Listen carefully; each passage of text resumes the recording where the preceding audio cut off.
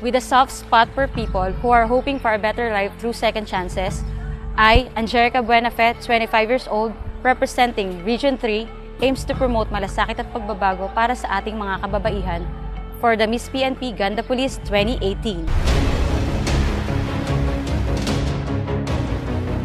As a police officer, I have had the privilege of serving and protecting my community. Waking up each morning and putting on my uniform gives me an overwhelming desire to help others. Being a product of a broken home did not destroy my faith in God and my belief in love. Rather, it molded me to become more sensitive and caring to others. Ito ang isa sa mga rason kung bakit ko piniling maging bahagi ng isa sa mga pinakadakilang propesyon sa buong mundo.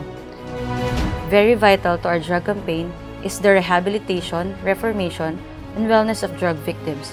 Our advocacy and passion of saving lives and restoring family relationships for our surrenderers dawns the construction of 157 Bahay Pagbabago Centers in the whole Region 3.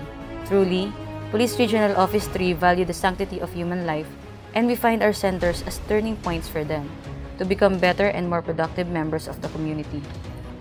With that, I have come to realize that more than the uniform I am wearing and the authority and responsibility that come behind it is a heart that has asked me to continue loving and serving my fellow men and women, regardless of their status in life.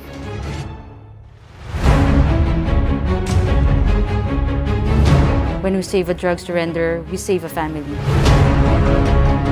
And when we save a family, we save a community. Magkaisa tayo sa isang dakilang layunin para sa maaliwalas na bukas at katutupad ng mga pangarap. My name is Jerica Buenafe and I am your Ganda Pulis, Region 3.